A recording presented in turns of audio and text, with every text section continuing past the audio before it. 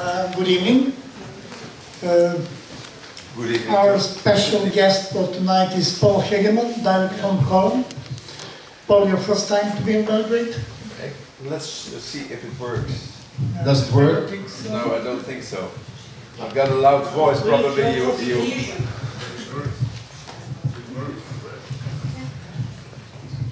And this one too? Now it works. Fantastic. Do you hear us? Okay. Welcome to Belgrade. Thank you. It's a pleasure to be in Belgrade. It's the first time. Yeah, first time. Do you like it? Do you enjoy I it? like it very much, especially I am cherished today by beautiful weather. People were very nice, and let's see. And it's very crowded tonight. I think a lot of people. I'm very satisfied to be here. Paul, you're a man of a very long film career. Yeah. And you already made a lot of film with music as a main topic in your work. Yeah. Is it possible to make demarcation line between the importance of movie making and music in your life? I don't know. I think that I've always tried to combine. What is priority in your work? What is priority? I try to explain that it's a bit strange that originally I studied French and philosophy, cultural philosophy, I must say.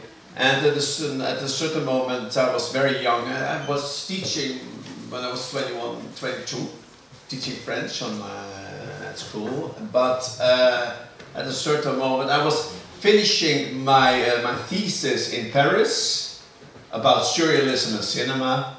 And I met a woman. It's impossible not to meet a woman in Paris. And she was studying at EDEC, the French education to be a filmer. And well, at the EDEC they say, you've got talent, why aren't you going? And I must say that before the EDEC already, I was always from, let's say, 16, 17 years on, I was always making films, short films. But at the same time, I adored cinema, and for a long time I've written about cinema, and For a long time? For a long time. I still do it, and even I'm going to do the examens at the film school in Holland. That's starting at the end of this month. So there's always that connection with cinema. But music, when I started for a broadcast company in Holland, and they asked me to make let's say a program about music, in which really got all the great names from Frank Zappa. You can name a legend in music, and we had it in the program because it was very successful. Afterwards, I continued, and I must say that at the same moment I made lots of films of music in Africa. And there's always, once you've been in Africa, and I made a film about Youssou N'Dour from Senegal. And once if you have been in Africa and you like it, you start the second time you begin to adore it, because it's even, there is, in spite of the poverty, there is a feeling of, and that is the moral of the film, and at the end of the film of Afropère 2, there is the feeling that you have to do it with all of you, that you have to combine forces, that you cannot do it in life by yourself. And also, there's a singer, a songwriter called Habib Kouaté. He told me, and he's touring about the world, and he said, when I'm in Holland or in the United States and I'm in a train and people are looking in my eyes, they always do like this. That's typical the difference between our world, and that's also counts in this globalized world for Serbia, certainly too. In our world, in our very individualistic world, very materialistic world, they say you have to develop yourself, you have to do it by yourself. And I don't think that finally, and gradually, we realize that it is a mistake. And for me, that is the central point in this film. And that's why there were two reasons to end this film after the titles, and that is first to show that Arvo Pärt is not really able to formulate his sentences in a very, let's say, in a very good, yeah, good's not the word, but it's a little bit stumbling and like this, and he has trouble to find his words. While on the other hand, while you see him working with the cello octet, the language of his body is also fantastic. The way like he's doing this, and of course I emphasize in my editing things like that. So the body language of Arvo Pärt, but also it's, and for me the best point in the film is at the end of the film when you see 5 minutes long with only one cut in it while the cello octet is playing, so then you see to which he is what he is watching.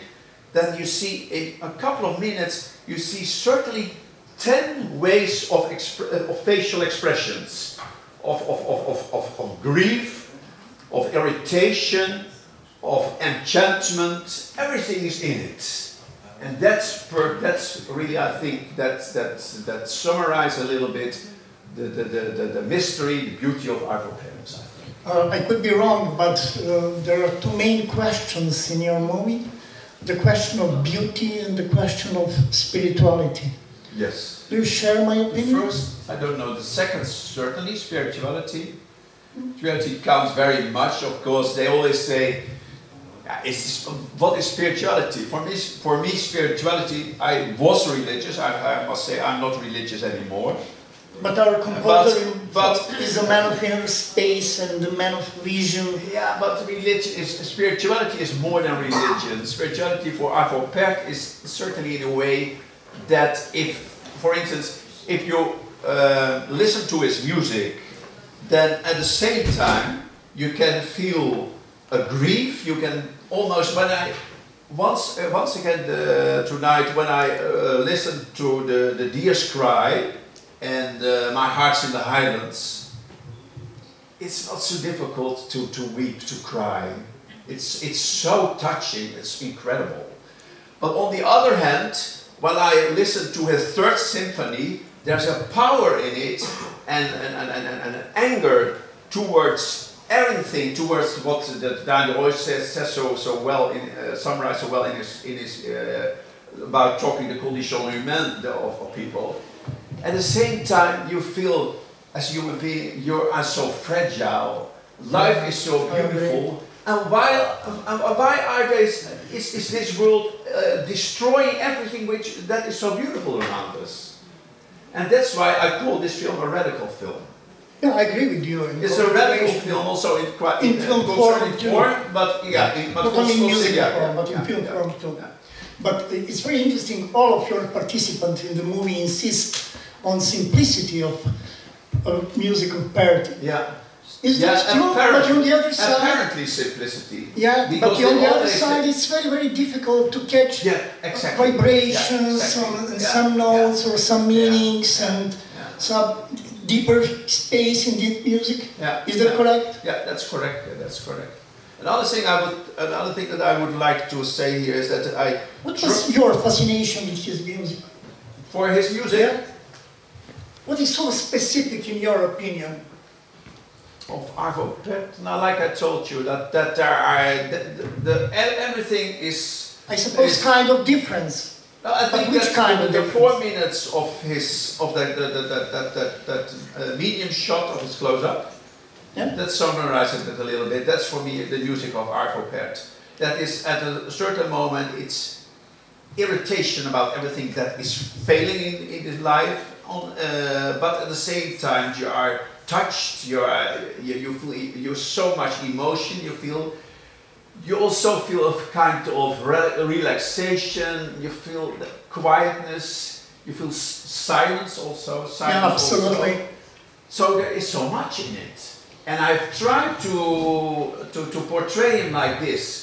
Not only, like I told you, in his body language, but also in his way in talking to the cello octet, because... And the way of thinking too. Yeah, but because there are moments that he is a bit irritated, but you can do it much better. Another way, at the end, he really is grateful.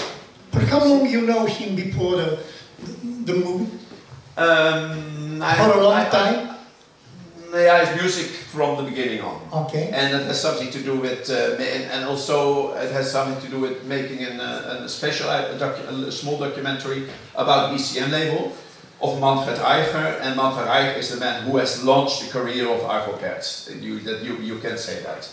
And it's a bit of pity that he's not in the film, because I've waited more than a year, because I insisted to having him in the film.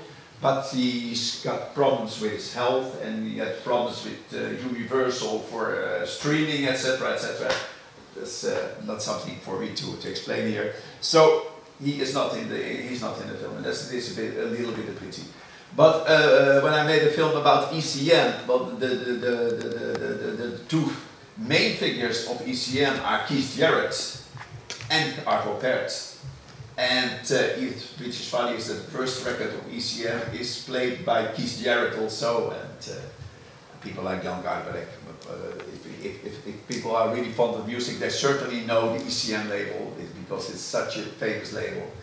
And at that time already I was considering making a film about Arvo Pärt, which is almost impossible, because, like you see, he's a very warm man, and he's not afraid of being surrounded by people, but he hates the limelight. There's a funny thing was there in the Guardian, in the paper, and it was the biggest music prize in England is anyway in the Royal Albert Hall. They gave him last year the big. They always give him all the prizes in the world. They gave him a big prize, and they described how he rushed to the stage with the speed of half his age. But they also said, but he returned to his place with the speed of a 20 young man, of a young man of 20 years old. Because he hates being in the limelight. He likes people, he adores people, but not being around and not all the publicity. Also that reputation, he is not responsible for being portrayed like a hermit, like a recluse who is afraid of people. There's also publicity stuff. You see for the first time, that's why I'm really glad in my own film. You cannot say that, of course. I must say I'm glad in the film, because this is the real Pärt, like you see. And that's the reason also why I choose not to do the regular form, and it's all kinds of talking heads of Arvo Pärt himself. So but at the end, still I would show that if we would have chosen for the form in which Pärt tells his own life, then probably it would have been a failure, a disaster.